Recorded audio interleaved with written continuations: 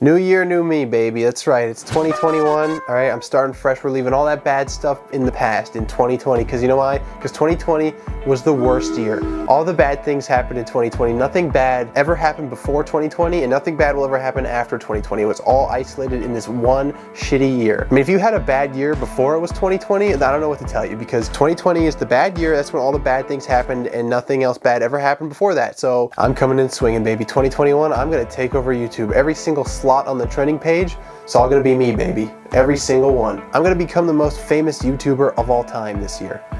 And it's all thanks to you guys. No, I'm joking. Why would you don't do shit. So here's to the new year, and here's to the new me. I got a lot of goals, people, and 2021 is gonna be the year to do it. I mean, when the year clicks over from 2020 to 2021, that's all the bad things just stop.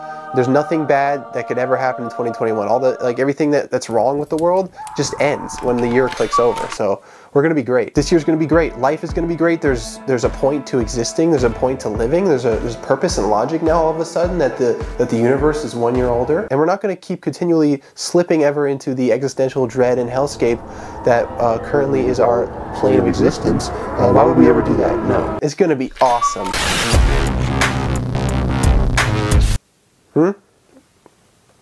Oh, you know, this is a green screen.